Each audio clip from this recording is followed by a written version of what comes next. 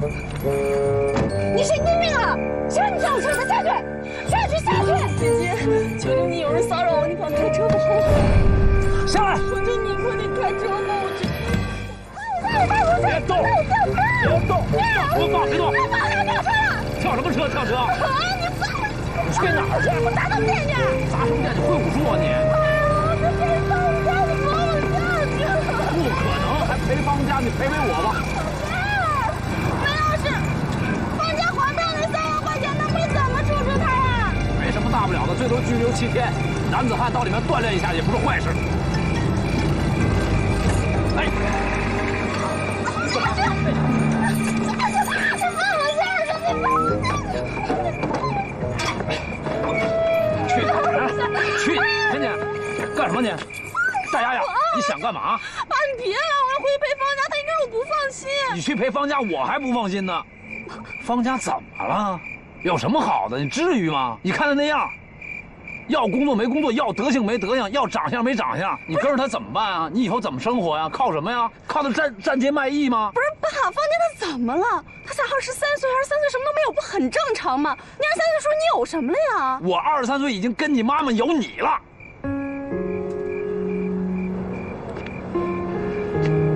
那我们就不该把我生下来。不该把我不把你生出来，你今天能站街上跟我嚷嚷吗？小屁孩，谁是小屁孩啊？我不是12岁，我20了。那怎么了？20了怎么了？我什么都知道。你知道什么？你的事儿，我妈妈的事儿，我都知道。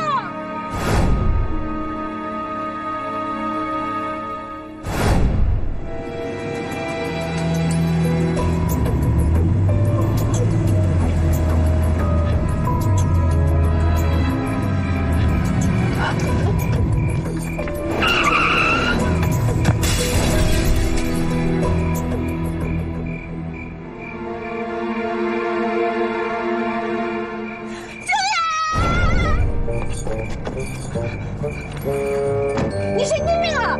谁让你上我车的？下去！下去！下去！姐姐，求求你，有人骚扰我，你帮开车吧，好不好？下来！求求你，快点开车吧，我这……下来！下来！谁呀？你们怎么回事啊？下来！不认识他，你看，我真不认识。下来！你看他骚扰我，我求求你。站住！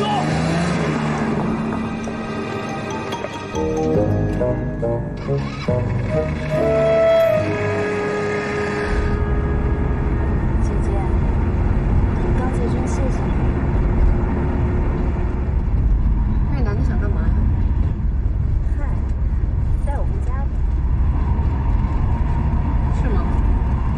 那男的我见过，在酒吧，习惯性的泡妞，就是一流氓。刚才那个人。没错。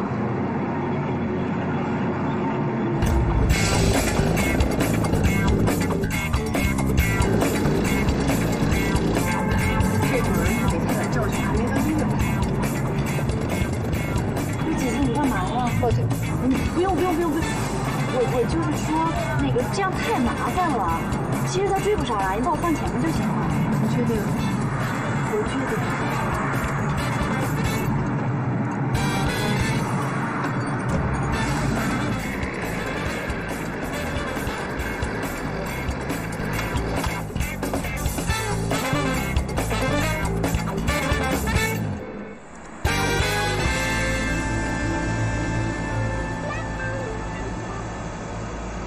姐，真是麻烦你了。赶紧回家吧，这么晚了，一个女孩子在外面很危险的。谢谢。那您路上慢点啊。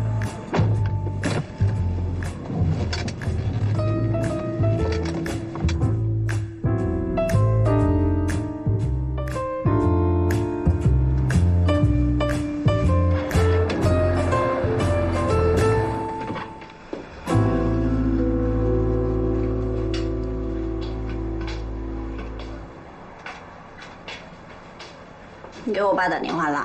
啊？哎呦，看看把你紧张的。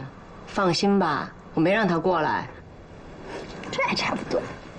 哎，你爸让我嘱咐你啊，明天第一天上班，千万别迟到了。知道。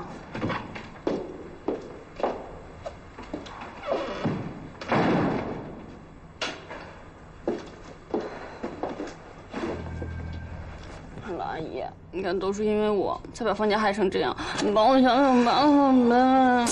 行，我明天早上问问情况呗。真的？说话算话。说话算话。你说放假有什么好啊？别说你爸不同意了，我觉得也不行。哟，这小嘴儿撅的。行，我明天早上帮你问行了吧？明天早上就问。我都不知道，一想他在里面受罪，觉都睡不着。哎，我发现个问题，我爸他还蛮听你的哦，你不让他来，他就不来了。以后啊，你爸再欺负你，告诉我，回头我上公司欺负他去。哟，你这么愿意欺负他呀？那我不建议叫你妈。妈妈，我介意。这小丫头，你琢磨什么呢？想，来，赶紧睡觉去。这样不是，不睡觉。哎，走。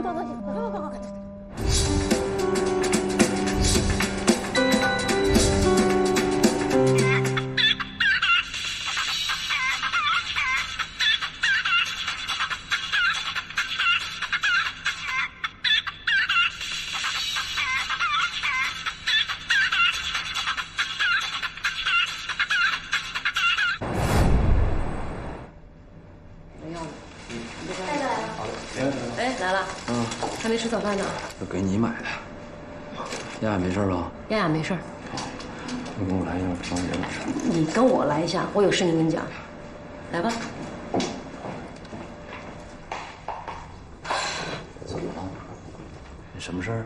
早上接到乐丰那边电话了，他们要把那个项目给停了，终止合同。为什么？不是好好的吗？他们对我们的样品不满意。哎呀，总之就是各种理由呗，要把那个项目给停了，而且还要把之前所有投资都收回去。把之前所有投资都收回去？他说收就收吗？这不是有合同吗？哎呀，你还提合同呢？出错就出在你的合同上了。自己看吧。第20条、24条、26条。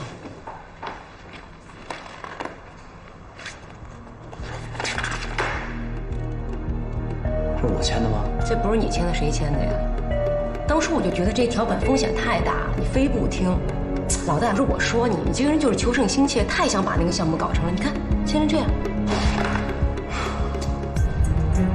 那怎么办？就当没这个事儿呗。终止就终止呗，把之前他投入的钱还给他不就完了？还？说的轻巧，怎么还呀？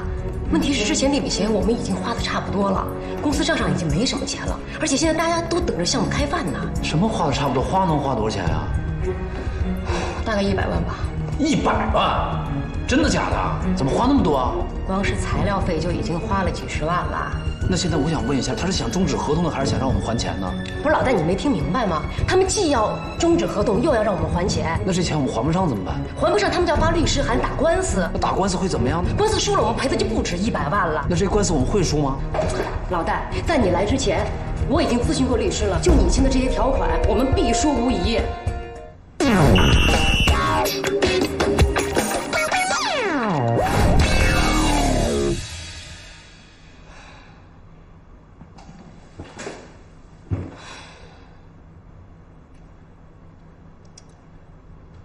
你找我什么事儿啊？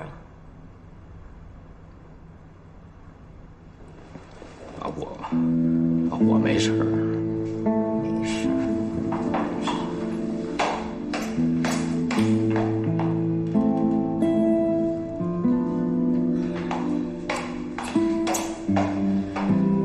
我听亚亚说放假的事儿了。